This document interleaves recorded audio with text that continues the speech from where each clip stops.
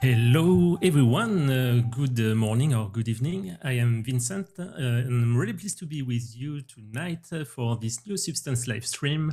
I am with a special guest, Jean-François Bozec. Hi, Jean-François. How's it going? Hi, Vincent. Thank you very much for having me. I'm really good, thank you. Thank you, and we are super pleased to be with you, and especially because, as you will see, Jean-François is a 3D designer who works in the product design industry. So we are super happy because we don't have that much artists so far from this industry, so it will be fresh new for many people. And actually, we are with you for many reasons, because we have been doing some collaboration, especially, for example, if you have installed the latest version of Substance Designer, the splash screen is actually done by you. And also we have made you have made a specific project with us, which is called the Obsidian Watch, and which is super interesting. We have made an article about it, which is available on the Substance magazine. And we are here to talk about this specifically. So before to start, what you can do is sharing your screen, and this way you are going to introduce a bit yourself, what you have done, where you come from, etc. So, okay, we are going to see your screen in a few seconds. I think we see it now. Let's see. Yeah, and meanwhile it's loading. I just wanted to add that in the chat we have Marine and Casimir. So if you have any question, feel free to ask them, whether it's about the live stream or something else. They are here to help you guys. So the screen is yours, Jean-François. Okay, thank you. Hi everyone. My name is Jean-François. I'm actually a freelance 3D designer focused on industrial design. After my high school classes, I studied applied arts during almost 1 year. And my dream was to make animation movies. But I was also passionate by music production, and I was a consumer electronic enthusiast. That's how the idea of making CGI for industrial design was born. In this presentation, I will focus on my collaboration with Adobe, but if you want to see more of my work, do not hesitate to go on my website and on my Behance page. So I started studying product design. I did the ISD in Valenciennes in France for 2 years. During these 2 years, I studied basis of design thinking and process. I worked on sketching a lot to try to express what I had in mind on the paper, working on perspective, concepts. And the main work was communication with designers. So I worked with them, with other design students during shorts and long projects. So it was really, really interesting. And it was, for me, a great introduction to the world of industrial design. But after these 2 years, as a product design student, I still had a strong passion for 3D. That's why I decided to go studying digital design for 3 years. During these 3 years, I worked on NURBS modeling, visualization, and 3D animation. The main part was NURBS modeling, and we used Alias by Autodesk. So we used Alias modeling for product and transportation design. And we used it because with Alias, files are really easy to share and modify. It's also really easy to make back and forth between sketching and modeling, keeping curvatures and beautiful reflections. there is an awesome modeling history that allow you to go back in your 3D model when you need it. And it's also, for me, the best way to communicate with industrial designers, because NURBS modeling is used a lot in the industrial design. I also worked a lot on visualization and animation. I did 3D renderings using real-time or pre-calculated softwares like VRED, Keyshot for real-time, and mainly V-Ray, sorry, and Maya for the pre-calculated. I also did, at the end of my studies, I did a 3D animation project. It was a very good way to learn how to manage a project from A to Z, going through storyboard, modeling, environment texturing, to post-production and sound design. So I learned a lot during these 3 years at school. And I also had the opportunity to make internships, one in Switzerland in the high-end watch industry, and another one in the US in a global design company. And I remember that at the end of school, people from Algorithmic came at school to present us their tools, but I didn't really use it at this moment because I had my own workflow and I didn't have time to change it. But when I left school, I worked for almost 1 year as a CGI artist for the automotive industry at Small Dots in Paris. And then I decided to be self-employed. And I think it was at this moment that I really started using Substance tools. The first one was Substance Bitmap 2 materials. It was a revolution for me. And then I wanted to make a shoe project. And so I discovered that I could just paint on objects using Substance Painter. And so in 2018, it was the very first project I made using Substance Painter. So this one is your first project, right? Yes, it was the first one using Substance Painter for texturing. And I really loved it. And that's how I learned the basis of Substance texturing. Okay, that's nice. I actually have I want to make a small parenthesis because you talked about your school in Valenciennes. So French people may know Valenciennes, of course, but it's a really small country, less than 45,000 people. But it's really strong in the 3D universities. So maybe you can tell us a bit more about these universities there. Yes, it's named Rubica. So it's like a complex building with 3 schools in it. There is the ISD, which is for industrial design and digital design. And there is Superinfocom and Superinfogame, which are schools focused on video games and 3D animation and animation movies. So it was great because you have like many people from many different places that come in the same school to learn 3D, but in different ways. And so you can share your passions and share your knowledge. And yes, that was really cool. Yeah, that's they really nailed it because this is a project that started maybe, I don't know, 20 years ago, or I don't know exactly, but yeah, for the size of the city, having such high quality schools, it's quite incredible. Okay, so for a first project, it's kind of awesome. I think many people will be jealous, especially for a first Substance Painter project. So I'll let you continue.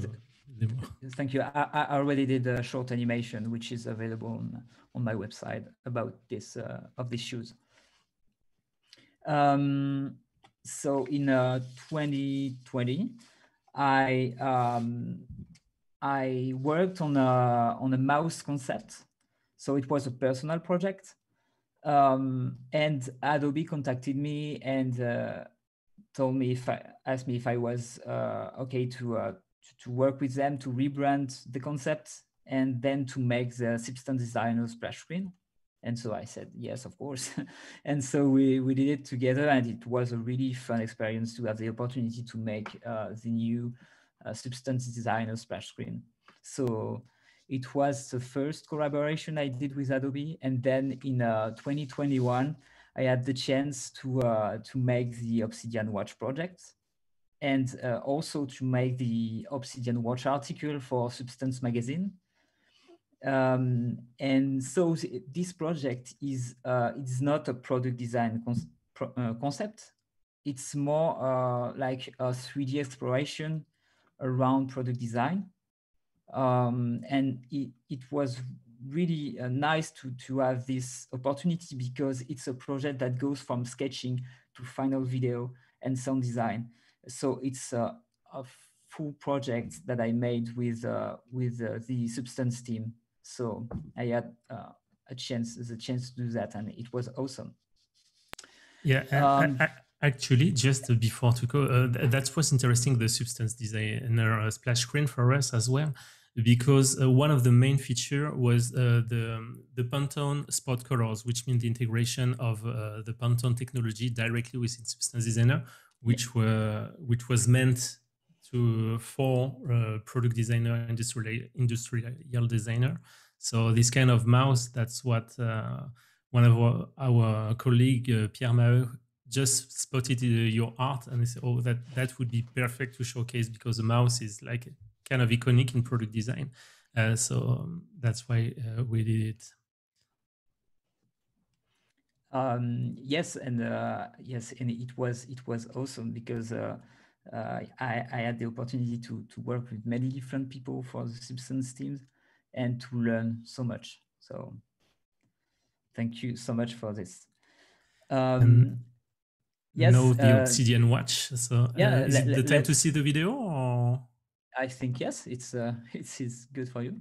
Okay, so we're going to watch the video, which is also available on our YouTube channel. But let's watch it again.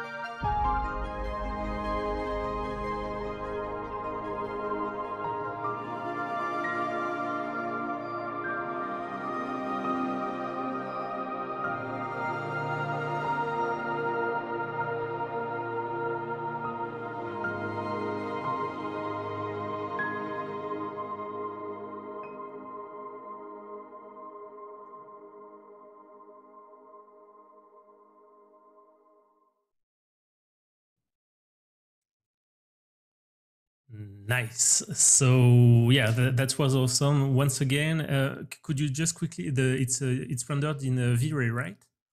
Yes, in V-Ray and Maya. Okay, cool. So right now, what we are going to see, if I'm not wrong, first you are going to detail the first stages of what we asked you to do is to show how would you do. Actually, the mandate was, okay, if you have to design a watch, how would you do from scratch? So that's what we are going to explain here, and that you have explained in detail in the article. So I let you show all of this. Thank you. So the first step was to start using Post-it, because to be honest, I didn't know where to go. But the only thing I knew was that I wanted to highlight Substance in the industrial design field. So this Post-it phase helped me to find the message I wanted to transmit. which want to focus on the relationship between humans and technology. And so it's also helped me to find a brief, which was to demonstrate Substance Painter's power through an intuitive product. And I really think that textures and emotions are linked. And I also think that they are the principal link between Substance Painter and the artist. So I was also highly inspired by raw materials and nonlinear shapes. And after a lot of back and forth between sketch modeling and alias and real sketching, I finally found the final shape. So I did a lot of back and forth because it permits for me. It's really good to validate or eliminate ideas very quickly while keeping beautiful curvatures and reflections. And it's a really good tool to communicate with designers deforming surfaces and just trying to do what the designer just drew or modify it in front of him and trying to show him different possibilities. Then when I had the final 3D model, I did a more accurate one, working on surfaces, refining surfaces. And I modeled the bend. The 3D bend model was done in polygons because it's a soft object. So I use polygons because I don't have any curvature constraints. And also because I'm allowed to deform it easily. Like here, I used a non-linear bend deformer directly in Maya. And you can see the result on the right. Yeah, which the result is quite impressive, honestly. And for the people online, because we have a lot of people who are watching and who comes more from entertainment industries, and they are not used to NURBS, NURBS Yes. modeling. So what's the difference between NURBS modeling and static mesh modeling, polygon modeling? It's not the same way of modeling. It's not for the same thing, I think. I will talk about it later. Just here, I will explain this. When you have a 3D, when you arrive at the 3D preparation, you can see that it's not the same thing because NURBS is really adapted for, is not really adapted for UV and rendering. It's not the same process than polygons. When you have your 3D model and you want to use it to do 3D rendering, you have to orient surfaces, but you cannot do it in Maya because it will break the mesh. So you have to stay in your software to do that. You can reverse it when needed, and then I stitch the surfaces to shells. And then I just did a classic function that is NURBS to mesh, just to convert the NURBS to mesh. And then I did a FBX export. But I had many UVs problems in Maya. I had like non-manifold errors. When I tried to unwrap the mesh directly in Maya, it was just breaking everything. And so I had to find a solution. I used Autodesk VRED as a bridge, which was a good idea because Autodesk VRED is a 3D software that is really good for cutting and unfolding UVs on NURBS generated geometry. And I used NURBS geometry because for me, for the result I wanted, I needed really beautiful reflections on the objects. And that's why I don't use it when I worked, for example, for a 3D bend model, because the bend on a 3D bend, I don't have any curvature and reflections constraints. But on the watch case, I had these contrasts. So I wanted it to be really clean and really smooth. Yeah, And actually, nurse modeling is like a mathematical recipe. Actually, what yes, you manipulate is math. It's like comparing Illustrator and Photoshop. yes, Everything is mathematical in Illustrator, yes. so it's always super clean, the result that you have, but you have some less flexibility sometimes as well. No? Yes, and I don't know if NURBS is honestly is not made for 3D visualization. It's really complicated, but sometimes it's good to use it when you want like beautiful reflections and really accurate 3D models. So when I did my UVs on VRED, I was back on Maya. And I did the UDIMs on Maya. So the UDIMs are the multiple UVs. And for me, UDIMs are the key to get accurate details. Before, I didn't often use it because I had more pixel density, but I had some continuity problems also. And since the last Substance Painter version, that now allows to paint across UDIMs, I think it's a really good idea to, if you need really close shots and details. Yeah, that's actually, I hope some Substance Painter developer will look at this, because as some of you in the chat may know, we have been developing UDIMs for UV tiles for almost more than 3 years actually. And it was at first a high request from the VFX VFX and movies industry, because they needed it to work precisely. But we knew that it was useful, but at the same time we were expecting that it was not just useful for VFX, but that it would be useful for other industries. So example like this one and what we'll see after are super good for Rust. And I have two questions in the chat so far. Don't hesitate if you have more questions. The first one is, do you use a graphic tablet for Substance Painter? I got one here, but no, I don't use it. I see with your side that you were looking. Where is it? Okay, it's over there. Okay. And the second one is it's about the baking.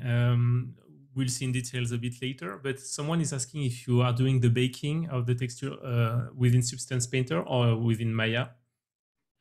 I'm not doing it in Substance Painter because I don't know.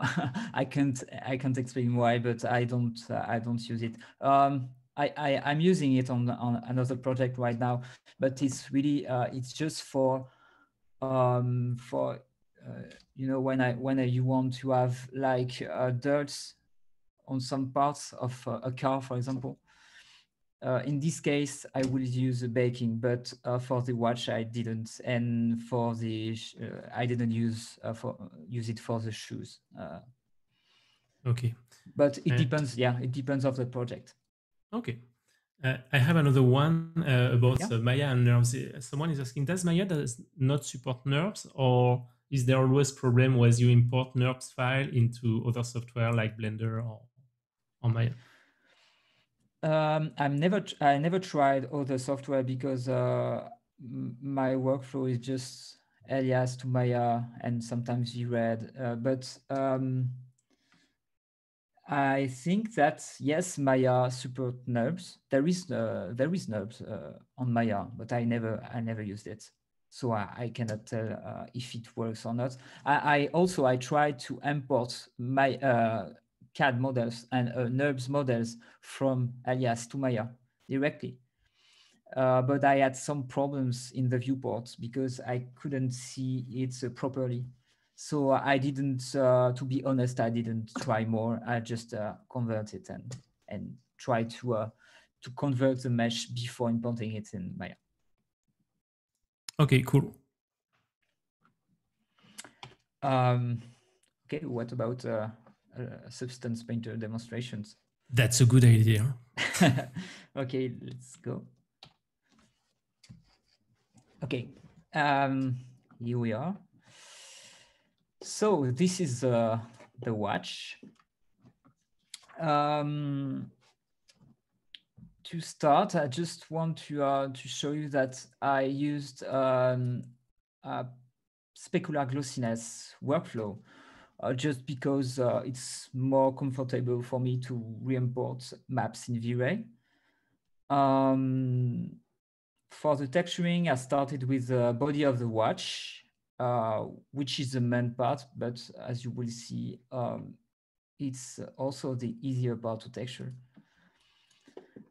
And Substance Painter is pretty smooth because NVIDIA gave me, for this project, to support me on this project, the all new RTX A6000 card, which is a super powerful card. And so I would thank them for that because it helped me a lot, even to do some GPU rendering.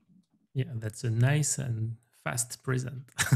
Yeah, actually, the funny things is just when we were, you had a transition when you had to get back to your old GPU, which was a GTX 980.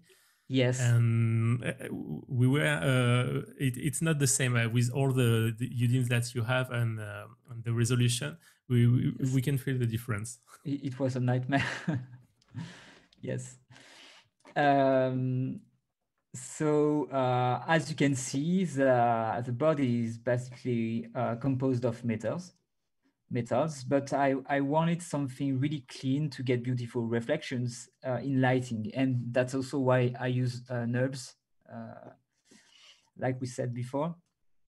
And I remember that when I did this part, the brush metal part was not as detailed as I wanted. And so I had to rework the UDIMs to get something sharper. On the body, I also added some details like microphone here, a SIM card here, like here, and even another button here. And as I said before, it's more, I added those details, but it's more 3D concept than a product that will be produced. It's not a real product design concept. But I think that Substance Painter can be really useful in the product design process during researches, because you will see that there is plenty of features that can be useful for product design. And I have a question about yes. This part actually, because as you say, you are using metals, almost yes. Raw metals. So the shape and the concept is super important, but the reflections as well. So do you during the production phase, do you do a lot of back and forth between the modeling, shaping part and the reflection within Substance Painter? Not between the modeling and the texturing, but I did a lot of back and forth between Maya and Substance because of the lighting. I always make the old texturing before doing lighting because it's my workflow. And but when I have my model fully textured and I start lighting, sometimes I can see that there is not enough details on some parts of the watch, and I'm like, okay, maybe I should go back to Substance Painter and trying to do something better. And so yes, I do some back and forth, but not with the 3D modeling. I mean, the 3D modeling was completely done before going into Painter. Okay, thanks. So, for example, here we have the crown. There is a really cool, really nice function I found that permits me to enable the displacement and tessellation, and so that you can see you can see it better. You can you can see what it will look like in the final render in your height and normal maps, and that's really cool. I remember that in my previous experiences, like in Switzerland, for example, Watch 3D models were very, very heavy because of many elements. And so I think that Substance could be a really cool, good idea to avoid to have like big mesh with many details modeled when you can do it in textures. So that's a good thing. So the crown is here. On the crown, this is a basic 3D model. And so the first material was just a classic pure aluminum. And so I added another texture, and I used I made a mask, and I used the polygon fill, which is another cool features I use a lot that permits when you have basic mesh that you can just select polygons you want. And so, yes, I use this function a lot. To make the pattern on the side, what's funny is that I use a cement wall X tiles. So it's not, it's like a cement material, but I used it for my crown just because I like the tile and I could play with it. I found it on the Substance Source website. And so that's how I did this. On this crown, the challenge was to add details only using normal and displacement. So I tried many things. And finally, for example, for the center, I added a simple circle here. It was an alpha circle. I added it in the grayscale, and then I just added a blur. And in the layer, I just added a fill that permit to modify the texture and the color when you want without touching and modifying the cycle. And I always do, it's a simple workflow, but it's really good to know because it's a non-destructive workflow. And so it permits to maybe to share the file. And when someone wants to modify textures and colors, it's possible to do this without having to modify everything. And in a product design workflow, it's good to know because I know that you can easily share files and doing and telling your workmates, just try another color or just try another pattern, and let's see how it looks. And that's awesome. Someone in the chat is asking if you could turn on the wireframe for a while. It's I think, yeah, on the right you go top right, same like the shadow. Yeah, exactly.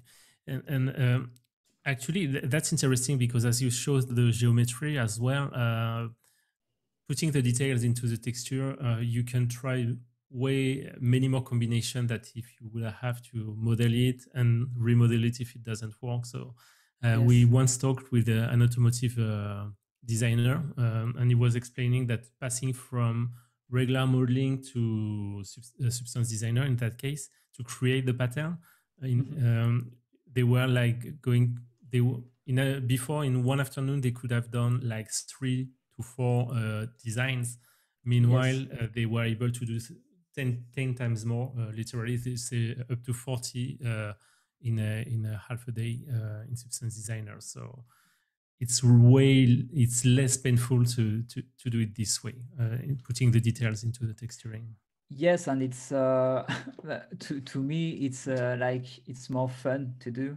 It's just playing with textures. I love texturing. So for me it's a really good way just to explore texturing, mask, how you could do how you could combine materials to have beautiful results.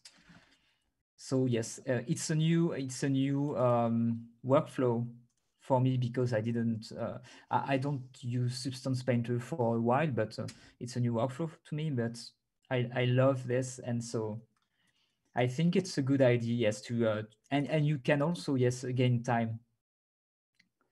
Yeah. And just to finish on the crown, I just added, it's the same workflow. I just added the logo in the middle with like a logo I did on Substance on Photoshop, and just imported it. I added a blur, and I just put it a metal sandblasted material in the middle. It's really simple to do, and so you can try many different things with many different materials, and have an overview of what you can do and how it will looks like. And yes. So I also worked on, let's focus a bit on the bottom of the watch. So this is a detail I made. It's exactly the same way to do that. It was very easy to put this logo and this text using Photoshop to make the alpha in the mask here in the grayscale. I think it's a basic workflow because of a basic object, but you can do things more complicated, and it can be efficient to validate ideas very quickly. And you place it in the 2D view, this one? Or? Yes. Okay. Cool. Yes. Yes, you can just move it like this, and so it will automatically move it in the 3D view. So that's really good when you want to be to place it very carefully, and to put it in the right in the right place. Cool. There was someone who were asking about sorry, I think the question. Oh yeah, no. They noticed that the wrist strap was quad, made with quad. Meanwhile, the part with the screen was triangles. But I guess it's you redid the modeling for the wrist, right? Maybe just an export option. I don't really know which one. Yeah, if you show the wireframe, I think Yes. the wrist is made with polygons, with quartz polygons. Sorry. Meanwhile, the rest of the crown is made with triangles, but it may be an export option. Yes. Oh, you are talking about the band. Yeah. Yes, the band was made in using polygons, and the rest of the watch was on NURBS, and so you can see the difference of the mesh. Yeah, sometimes we say to people that it's good to triangulate before to export to Substance Painter, so the software won't try to guess how it has to be triangulated. Oh yes, okay. So that's just to say to people in the chat, not to you, for Jean-François, but in general, I think it's a good way if you don't plan to re-export, or that's a good way to make sure it's triangulated the way you want.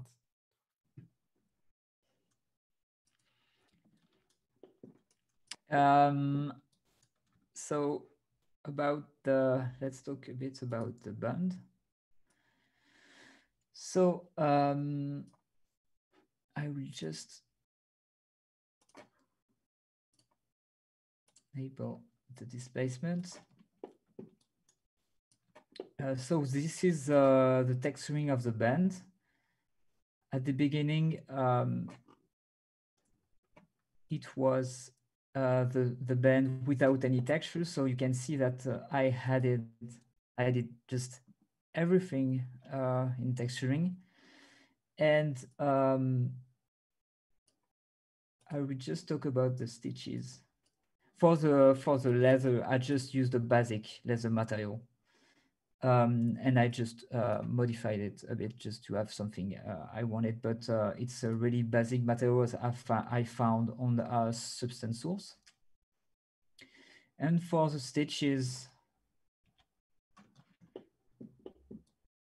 so here I just used a stitch brush.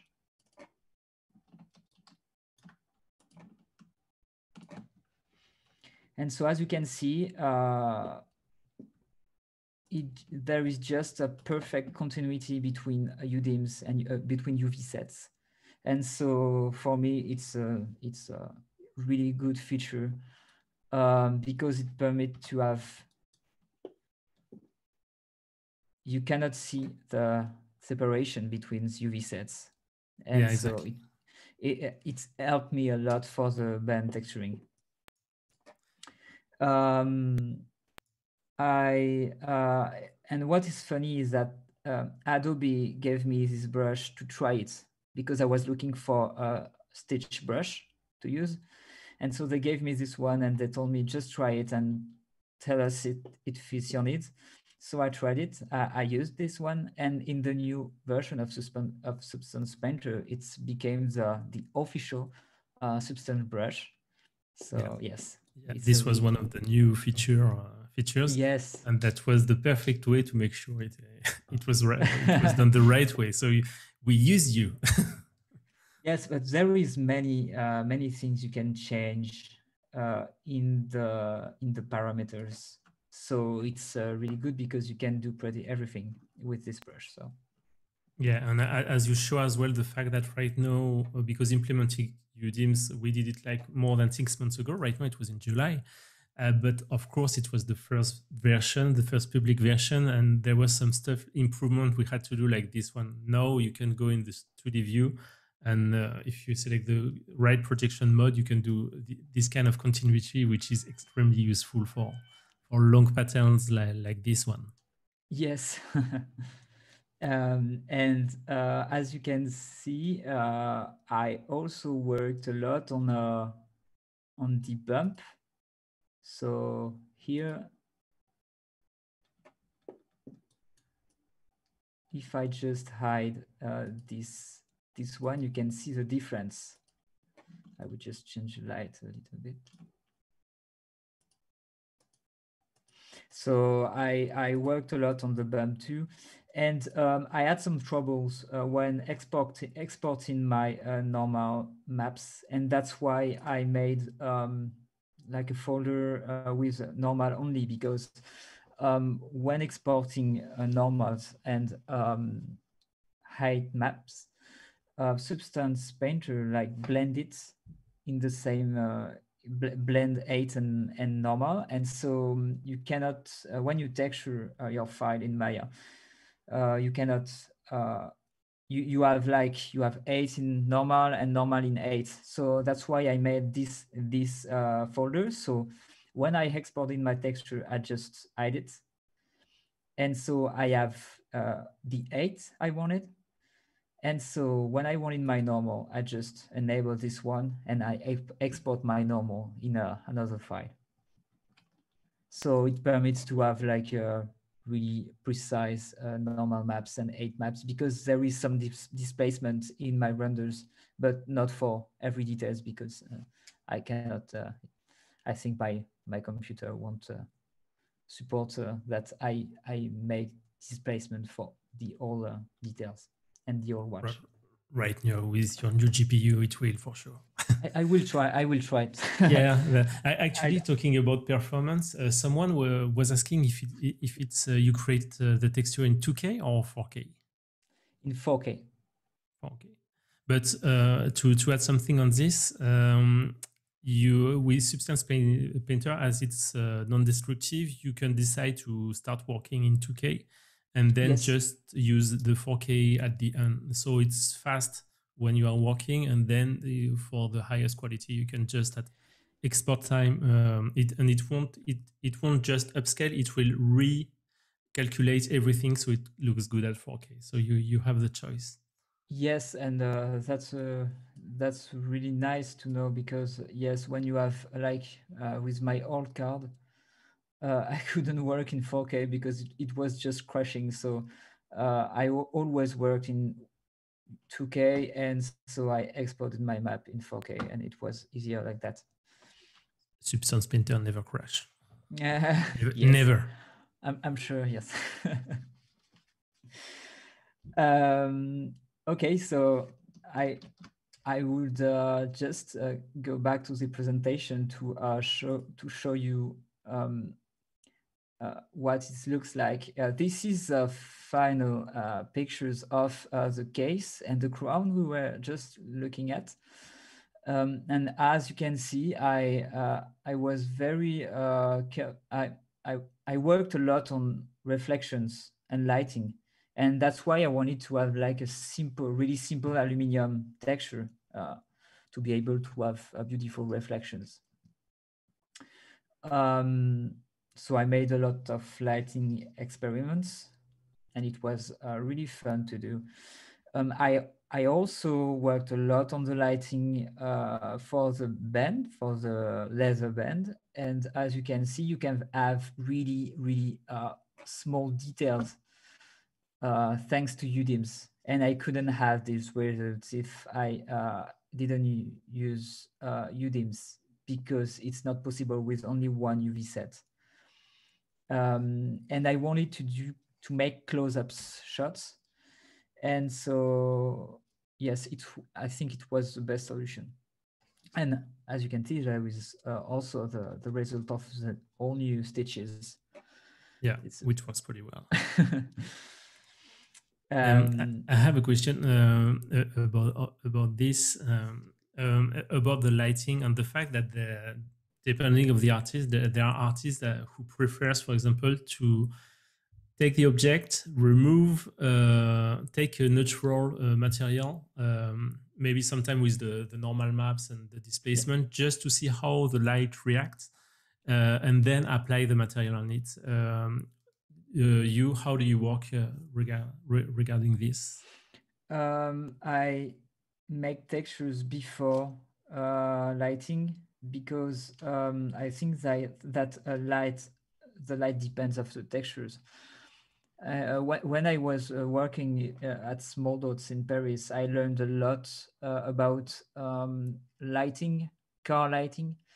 I was working with many talented people that learned, and I learned so many things about reflections, specular, um, refraction, and everything like everything like that. And so it was I learned how the light reacts on materials, and so I think it's very important. And so if you make a lighting on a 3D object and then you work on the material after, so the light won't be the same at all when you, and it won't be the same if your metal is green or if it's blue. Yeah, It will not react the same way. and and sometimes also, I guess there is projects which are like professional projects where the materials are mandatory because you cannot invent the material or choose as you want. It's Yes. But when you have the choice, for example, like this one, where basically we say, okay, do what you want almost. Do you sometimes adapt the material to get a better lighting condition, or do you stick with, okay, no, for this one I want this kind of leather, so I will match the lighting so it really works with this kind of material? Yes, I adapt it when I can. It's sometimes it's easier to have the results that you want to have. Like yes, I that's why I did a lot of back and forth between Maya and Substance. It's because sometimes maybe my leather was realistic, but with my lighting it was not looking realistic. So I just changed a bit the material to make it look better. Okay, awesome. For concerning the fabric version of the band, I think it was the most difficult because I wanted to have like a realistic fur on the material. And I remember that it took me hours before achieving something I was happy with. Trying many different substance materials. And I always needed more details. So I needed more UDIMs. And finally, I found something I was happy with. And so I decided to add the fur using Maya because it was easier this way. But I really want, yes, I didn't find any solution to have like a result with a realistic fur only using textures. So I had to use the fur simulation. Yeah, so far I think there is no choice, especially with this kind of really small fibers, Yeah. which are almost vertical in texture. It would be it can be easily a mess, definitely. But that's nice actually to see.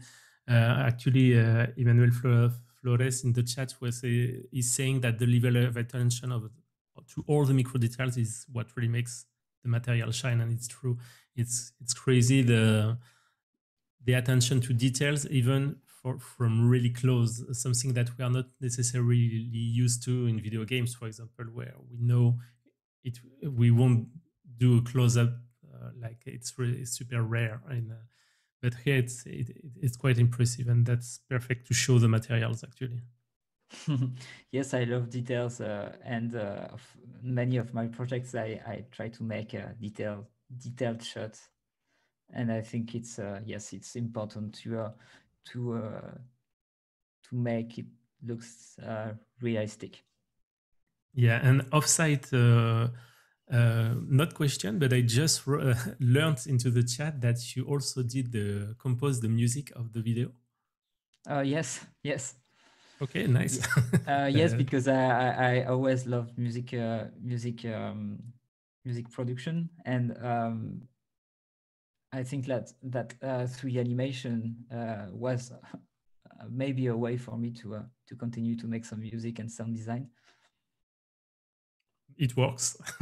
It's Thank you. awesome music, and as we can see behind you, that you like music and playing Oh a yes. bit with all the guitar collection. Yes. And just a notice also on the chat, Pascal Seyfer is asking, is Pierre Mario is in the house? Yes, Pierre Mario is definitely in the house. Pierre Mario is everywhere. I will continue to talk about the screen. So I didn't show you the screen in Substance Painter because it was not really interesting. I wanted at the beginning, I wanted to use the OLED dashboard screen material, which I found on Substance Source, and which permit to directly add an image as input in Substance Painter. And but when I was working on the texturing, I didn't know what I wanted to display in the screen. So that's why I did it in post-production. As you can see, on the left, I just made a short animation of a texture, and on the right, I just imported and integrated this animation in the whole watch animation.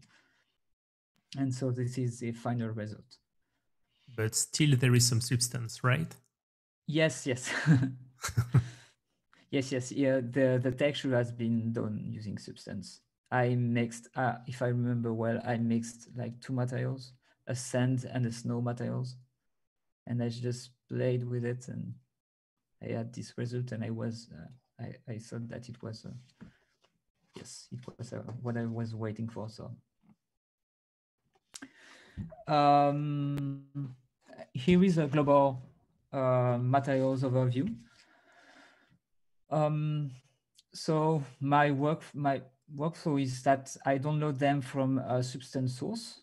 but I never use materials like that. So I always have to refine it a bit to perfectly match with my initial idea.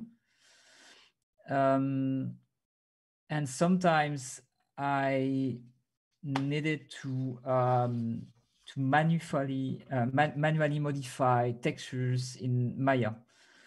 So for example, here to add specific refraction, you can see that on the left, this is what I had on Substance, and on the right, this is what I did with the material in Maya.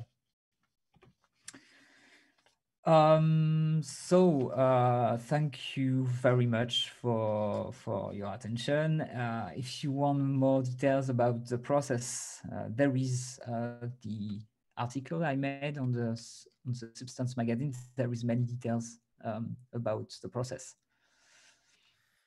Thanks a lot, Jean-François. That was extremely impressive and refreshing as well. As I said first, we don't have that much product designer or a 3D designer like you, and we are definitely doing to do more of this to reach new people, new industries, and see how Substance is used in different contexts. We are going to do a really small Q&A. So if you have questions, don't hesitate to add them to the chat. This is the right time. I actually have a first question. So the first question is, did you create your own HDR map? I didn't use HDR map.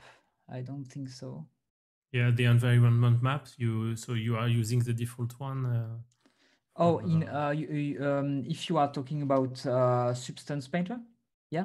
Both. Oh, because you are doing the lighting all by hand with the yes in Maya. Yes, in Maya it's all by hands, but it's in Substance. No, I just use the HDRI that already are in the software. Okay, nice. And sometimes I make an array previsualization just to look if I'm right or yes. Yeah, that's actually a good. If you, in case you didn't tried it, just do. I think it's F10 on PC to launch Array, and you can have a ray traced, high quality ray traced rendering. So that's really good to have like a first previs of your model. Yes, that's really efficient. So let's see. We don't have that much question because we asked most of them during the chat, the presentation. Someone is asking, what was the camera lens that was used for these shots? Mm-hmm. Which one? Then maybe. So that's a good question. I guess you may change depending of what you are. Yes. yes. I don't honestly. I don't remember. I should go into my files and look for this. Just try, people. And for the fabric watch, I don't know if from memory. Oh yes, the one you did from really close from the side, I guess. I don't remember. That's in case we can put it in the comments later on. Yes, of course. When we have time. And I think I'm just looking on very inspiring from my texture module coming up as I'll be using Substance. And I think that's it. We have some bravo and many things. Thank you so there is. much. I see another question from Tucker Cool. You say that you like to work with reflections. What's your process for this? Do you start working with materials or lighting? Material first or lighting? I think we answered the question during the chat. Yes, I won't give the minutes, but and you prefer to work with material first, then lighting, right? Yes, but that's my workflow. I don't know if there is one good solution, but yes, I prefer working with material first. You Jean-François are right, and they are all wrong. That's no, but yeah, sure. I guess it depends. As we said when we were preparing this live stream in ArcVis, for example, there is many people who tend to do the contrary. They just place the elements, check the lighting because they have to refer to real light condition and sometimes the texture. But once again, it can depend of every artist. Jean-François, thanks a lot. It was great. Nothing crashed. Yes, I'm so... It was a bit of fear at first, but honestly, we don't have that much crash during live stream. So that was awesome, super interesting, and a really refreshing approach for us because, as I say, many artists. Thank you so much. Yeah, thank you, and I hope we'll do. Yes, it was a pleasure to work with the whole Substance team. I learned so many things during this project, and so I would like to thank all the whole Substance team. Yeah, and thank you, and thank you for everyone in the chat. Thanks, Marine and Casimir, and if there were some people from Valenciennes, thanks for watching, and congrats to have such great schools. See you for the next live stream, and have a great day, everyone. Bye-bye.